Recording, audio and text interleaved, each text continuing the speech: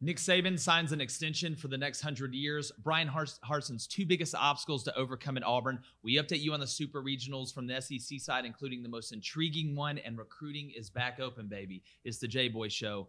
Let's win the water cooler. Welcome to the Jboy Show, hosted by Jake Crain, the fastest growing sports show in the nation. I'm Coach Hugh Freeze. This is Super Bowl champion Brandon Graham. Hey, this is DJ Shockley, and you're watching. And thanks for watching the Jboy Show.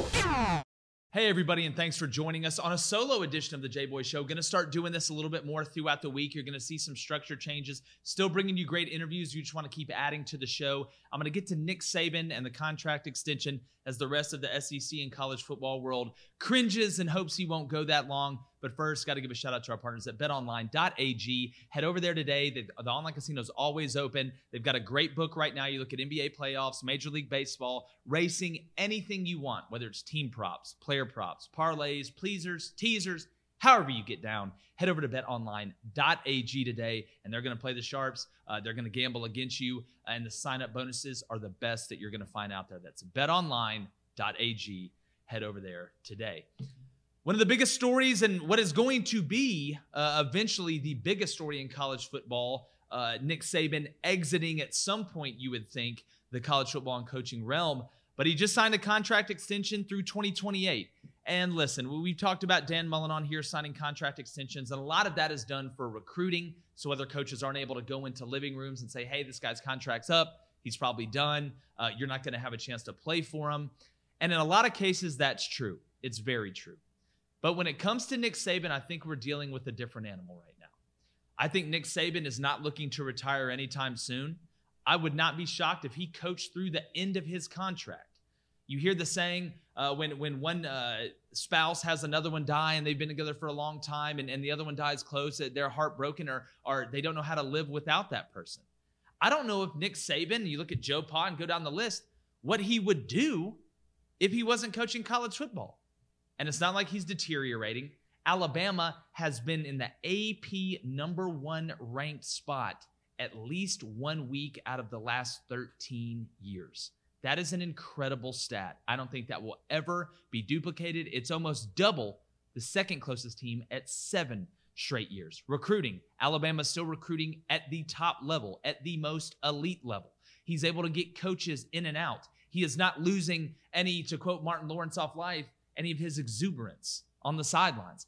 I think Nick Saban is one of those guys that this is a huge part of who he is. And I think he would tell you that. He's one of the most competitive people of all time. He's one of the most routine people of all time. And getting out of this space, I don't think he's a guy that you just put on the raft and float down the river and say, hey, man, go play golf and have fun, or go fish and have fun.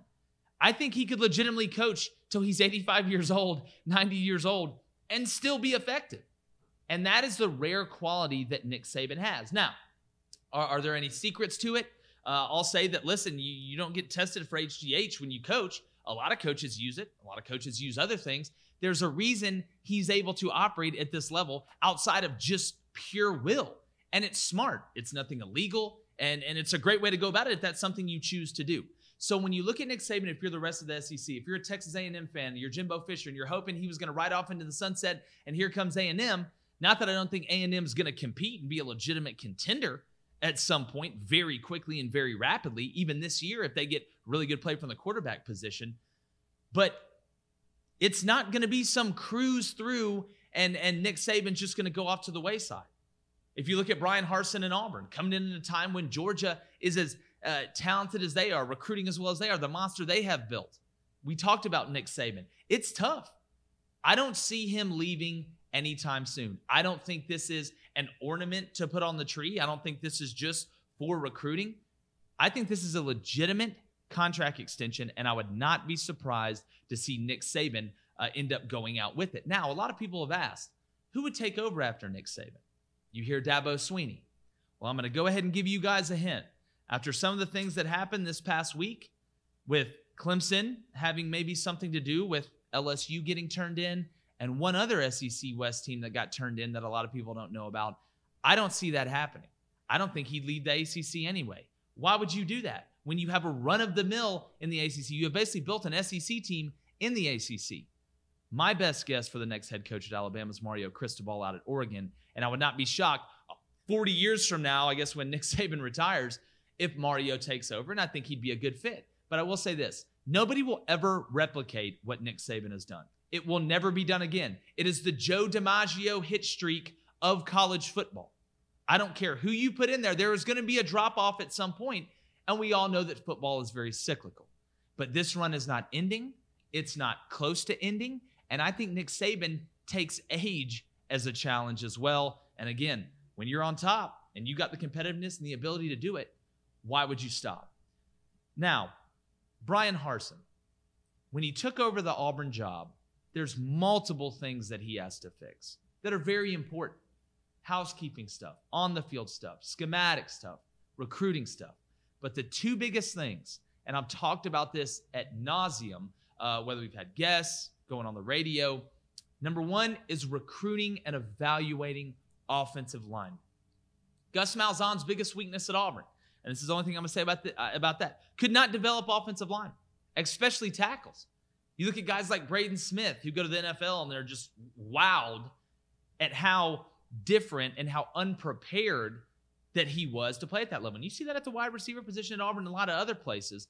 But when you don't sign a high school offensive tackle since 2017 and you're a run-predicated, play-action-predicated offense, that's going to be a huge problem. The roster is really screwed up in a lot of spots. And I'm going to get to that in a second. I want to stick to the recruiting. And if you look at what Bryan Harsin has done, all right, you get the flip from Colby Smith in Tennessee when you come in, even though Tennessee's had a lot of problems. Auburn is offering everybody under the sun in the 2022-2023 class at offensive tackle and even some 2024. And he has to do that to start developing depth there. But it's not just about trying to sign everybody. It's about evaluating. One of the hardest things to do as a coach, we talk about closing recruits and being good with the families. That's not the hardest part. The hardest part is evaluating, projecting. And that's something that Bryan Harsin, whether it's been at Boise, whether it's been at Arkansas State, hell, even when he was co-OC at Texas, they've been able to evaluate offensive linemen and turn those guys into quality players at a very high level. Everybody wants to sign the 4 and 5 stars. I'm telling you right now, Auburn is not going to sign a ton of 4-star and 5-star offensive linemen. At least not right now. You have to win that on the field. You can't just sign those guys with promises unless you just luck into somebody that has a family member on the staff or that is fortunate enough now in today's recruiting society that want to stick to the team they grew up in. That's different. But they're not going to go and sign the Amarius Mims right now. They have to win on the field. You do that by beating Georgia. You do that by beating Alabama. That gives you instant credibility. The new football field house, that's great, but you got to put a winner in there or it's just a big, nice building. And that's one of Bryan Harsin's biggest, I would say, mountains to climb that he really has no control over until they're able to play on the field. Now, Will Friend, Auburn's new offensive line coach, is a hell of a recruiter. You just look at the track record. But again, they have to establish themselves from a Southeast standpoint, and you're still not going to go and get all the 4 and 5-star guys the way that Alabama is, the way that Georgia is. What you have to be able to do right now if you're Bryan Harsin is find not under the radar guys, but scour the nation, which they have. They're offering guys from Queens, from Washington. Hell, if they find a guy on Neptune that's good enough to play, they're probably going to offer him too. And no longer is it, okay, we didn't sign the big guys from the Southeast, so I guess we'll just try and go JUCO, or we'll try and sign a guy that really has no chance to develop. And you can see that on Auburn's roster right now, which brings me to the second biggest hurdle that Bryan Harsin has to get over. Roster management. You know, I keep seeing on Twitter that term starting to be used in the college game by a lot of our listeners and audience and even other people kind of in this profession, and it is a breath of fresh air. The pure Nicolas Cage from Con Air gif when he gets off the bus and that wind hits him in the face. Because we don't talk about it enough. All we talk about in the NFL, free agency, roster management, this guy's hired for this, GM's hired here, player personnel. It's very similar in college. You have GMs in college, I promise you. They just go by a different name. You've had player personnel guys for a long time, but for some reason, we don't talk about it. And if you look at Nick Saban, you look at Kirby Smart, you look at the guys that really are able to have themselves and put their teams in position to win a championship almost every year. which is one of the hardest things to do. They have a balanced roster. People ask, okay, balanced roster, what does that mean? It means that you never lose too much at too many important places at the same time. And when you do, you've recruited and supplemented yourself well enough to fill in guys that may not have experience, which they will gain, but they have the ability and the IQ and the will to do it, and they've seen guys do it before them. Auburn has 5 junior offensive tackles on the roster. 4 now that one has hit the portal. Not many of those guys are quality tackles, and you have 5. So what does that mean? That means you would lose 5 offensive tackles if they all stayed in 1 year. That can never happen. That should never happen. And it's not just there. You look at the quarterback room. What would have happened if Auburn didn't sign TJ Finley? I think they would have went and got the Sears kid from Boise or somebody from there just to supplement it, because you have Bo Nix that's a true junior. Grant Loy, and again, I hate to hate on Grant Loy. I'm sure he's a great guy. He cannot throw you to a win. He can't win you a game. Can't do it. So if Bo Nix were to get hurt this year, outside of the walk-ons, you'd have a true freshman, Demetrius Davis, having to come in and play. A junior and a true freshman. And again, you're always one play away. Or what if Bo Nix doesn't play well and you have to take him out and send a message? That's not the position you want to be in at a place like Auburn in a division like the SEC West. And let's go even further. What happened if they didn't sign TJ Finley and you go into next year? What if Bo Nix had an amazing year his junior year, goes to the NFL, or has a horrible year and wants to transfer for his last year? Now you have either a true sophomore in Demetrius Davis that may have got a little bit of playing time, but is probably still isn't ready, or you have a redshirt freshman, Demetrius Davis, who didn't get any playing time, and a true freshman backup in Holden Gariner behind him. That's a disaster from a quarterback room and really any room flow to your classes. So the main reason they got TJ Finley was to even out the quarterback room. Now Demetrius Davis can redshirt as a true freshman, can get in the throwing program, can see what it's like, can travel, can go through the practices on the scout team, can earn his due and be ready when he steps on the field. Bo Nix, something happens this year. TJ Finley has experience, even as a true freshman, which you're going to get up and down. So you're not just throwing somebody into the fire willy-nilly. Bo Nix plays great. You got a guy that can come in and clean up duty, do fine. You don't have to worry about him. But he also puts pressure on Bo Nix to play well. As good as Demetrius Davis is as a true freshman, Bo Nix is a smart person. He knows what it's like to be a true freshman playing in the SEC. He was the exception, not the rule. So he really wouldn't be looking over his shoulder, in my opinion. But now he will be. And going into next year, let's use that same scenario that we used without TJ Finley, now with him. Bo Nix has a great year, goes to the NFL. Now you have a junior in TJ Finley if he got some playing time, a redshirt freshman in Demetrius Davis, and a true freshman in Holden Gariner. You're much more even and have a lot more depth than what you started with and experience. Makes a lot of sense, right?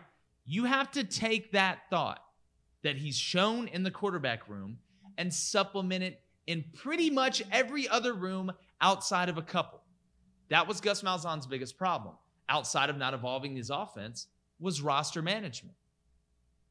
And that is how you get let go. And that is one of the 2 biggest hurdles that Bryan Harsin has to get over. Speaking about hurdles, if you're trying to get over the hurdle of getting your son, daughter, friend of yours, any prospect seen by college coaches, you need to download the Dynasty U app right now while it's still free. It's in the Google Play Store, anywhere you get your apps. It's a fantastic app. It's like LinkedIn for high school prospects. Instead of emailing the coach 30,000 times on, hey, look at my son, this is what he did, this, that, and the other, which I promise you they're going to get fed up or just push on to one of the analysts or somebody in that recruiting department and nothing will ever happen. Now it's concise. They can get everything there. the GPA, social media, highlights, makes it more efficient for them. The college coaches love it just as much as the high school parents, guardians, or whoever, even the prospect if you're filling one out yourself. So go download the Dynasty U app today. It's free. It's fantastic stuff, and get it while it's free because it's really popping off, I promise you guys, and it's very interesting to see. Now, recruiting is back open. And to be honest with you, the biggest winners in this whole thing, because listen, it's great for the coaches and the evaluators and stuff like that, but the biggest winners are the kids and the families. And my heart breaks for the kids last year that weren't able to go to camps, because we all know the under-the-radar kids, the hidden gems that nobody really knew about, or a coach drove up from the middle of nowhere and they go to camp and they ball out against some of the top competition, the 4 and 5 stars and all the elite prospects, and they earn an offer. Not only do they earn an offer, they earn a free education. Then they get to go play in the NFL and change their lives because they got an opportunity and they took advantage of it. Those kids didn't get that last year. And I just hope and pray for all those kids that would have gotten that chance, that would have gotten that offer, that would have changed their future, that they can find a path. Also, you guys know as well as I do, being able to see something in person, not only as a player, but as a parent, is huge. This is where they're giving you their baby, their son, their daughter, the most prized possession that they have on earth.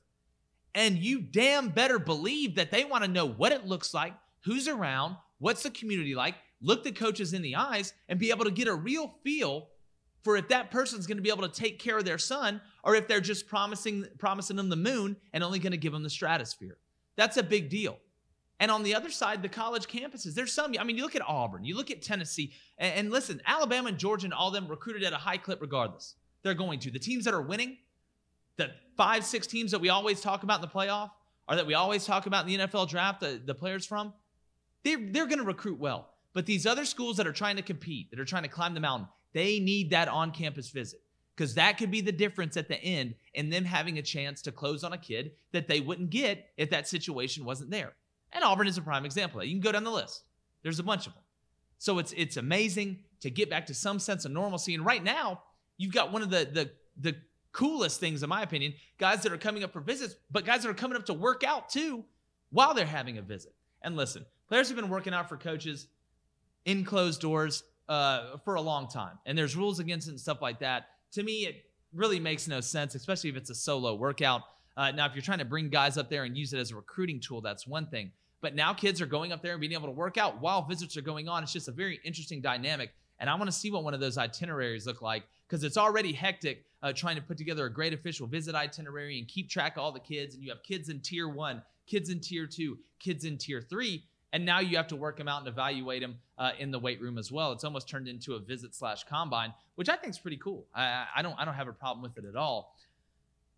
But if you mix that, recruiting being back open, dead period being done, now we're in the alive period, the awakening, the renaissance, it's back.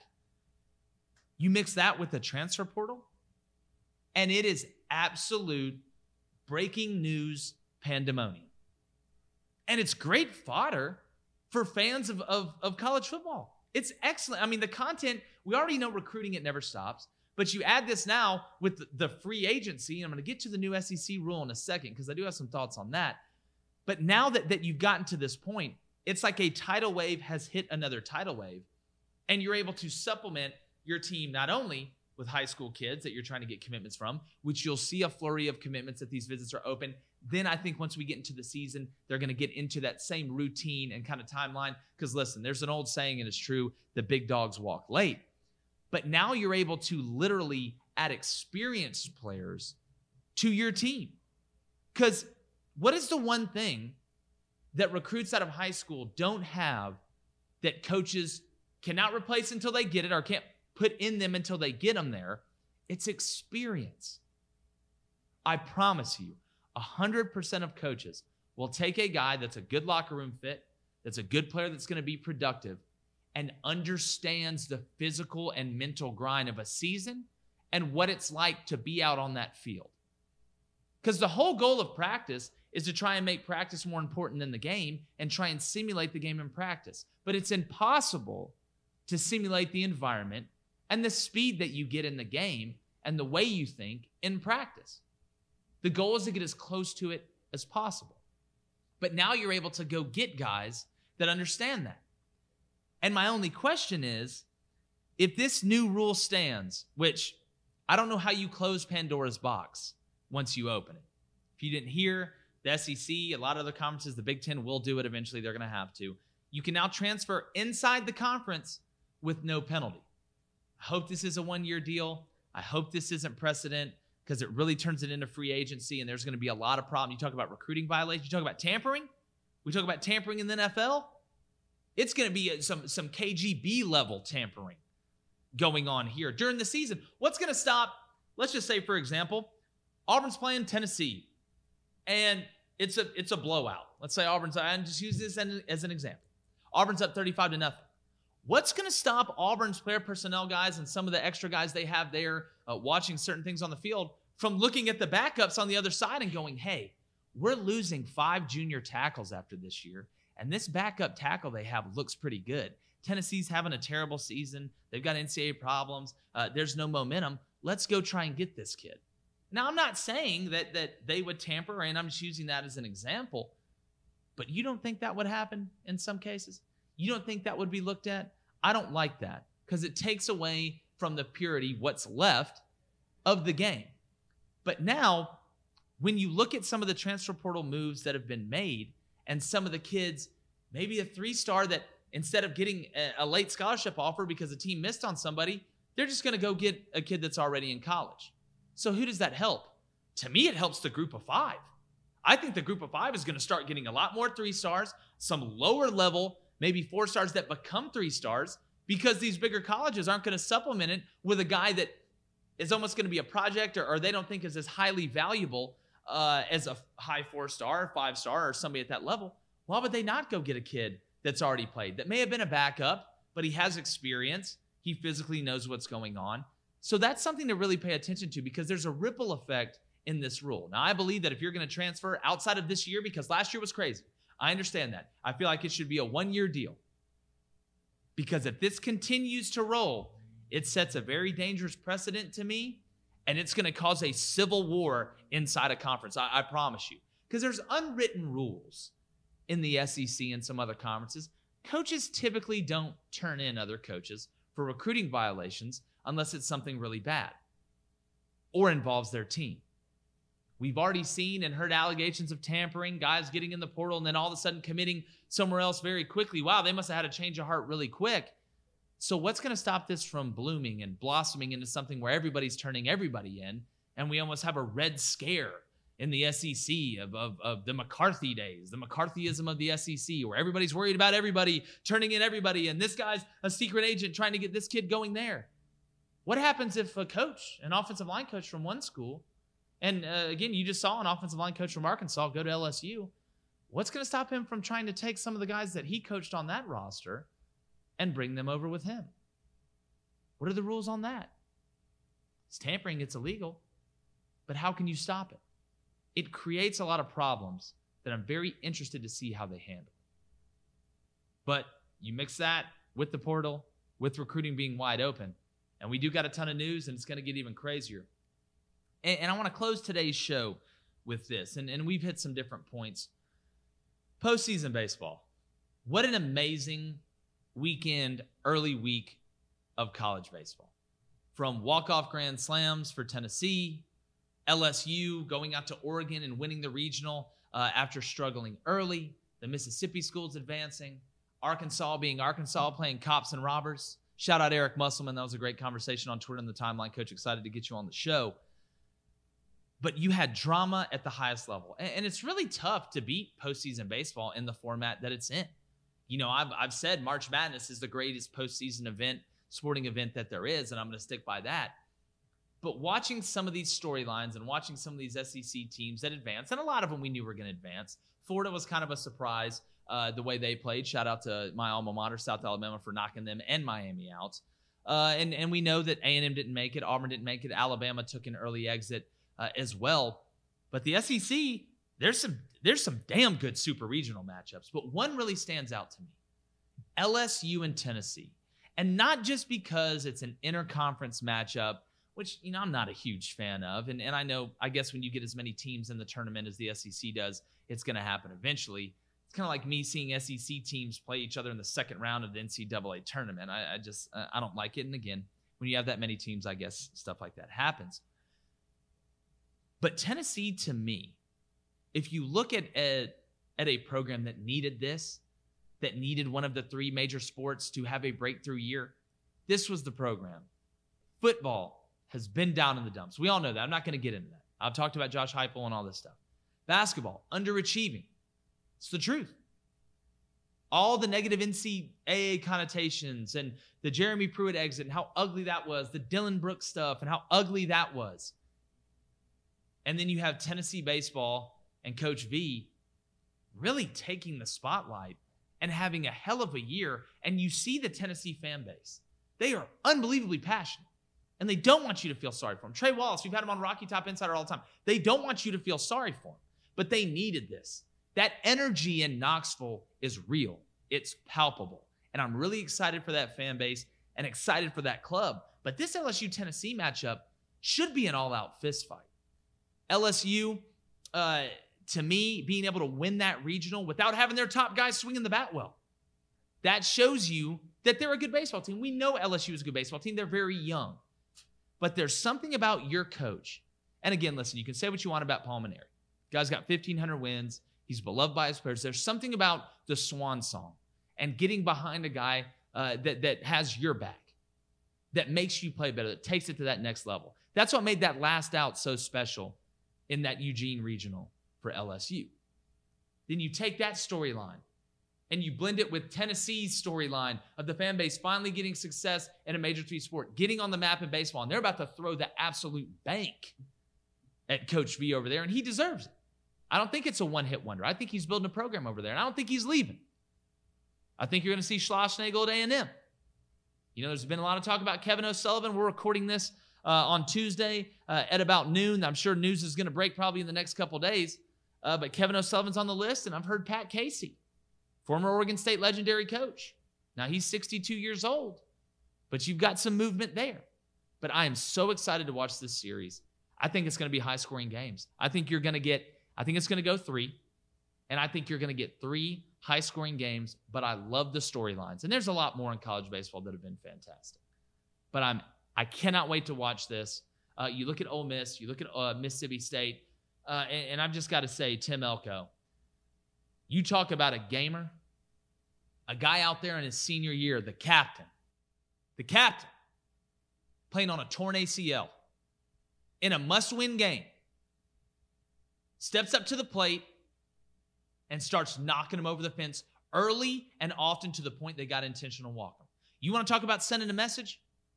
If you're an Ole Miss fan, I'm not surprised. I'm surprised y'all weren't chewing through the fence watching this guy. Can barely run. Tim Elko is the Kirk Gibson of college baseball right now. I wish on one of those home runs he would have gave the Kirk Gibson fist pump going around second base. What a story. What a team. And I hope Mike Bianco wins it. Because I'm tired of hearing Ole Miss fans, and I know it's not all of you, not hating on Bianco, and I know you want to win it. It's like Georgian football. I know you want to win it. But I will caution you, like I caution Georgia fans, about trying to get rid of Kirby Smart. You don't know what you have until it's gone. Ask Philip Fulmer in Tennessee. Ask Tennessee fans about that. They could write a Harry Potter-length book about it. So make sure you appreciate what you have, and I hope they win it, and I think they got a chance. Now, my money's still on Arkansas, especially now that they got through that, because those guys don't know how to lose, and they're dominant. Once Cops comes in, man, that dude is special. That dude is special, and he's a gamer.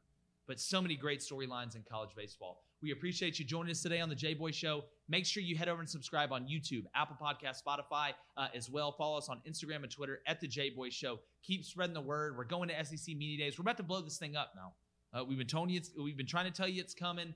We've done a little bit of had some NBA stuff and this, that, and the other. But we are starting to march toward this SEC football season. We got baseball right here, and we're going to start adding solo shows like this, some scripted shows. Still going to be bringing the interviews just like usual. We're going to start blending in interviews with the shows and we're going to start going live here very soon. There's going to be content galore, and it's going to be very interactive with fans as well. And also make sure you buy some merchandise from thejboyshow.com. It's been another edition of the Jboy Show, and Jboy's going.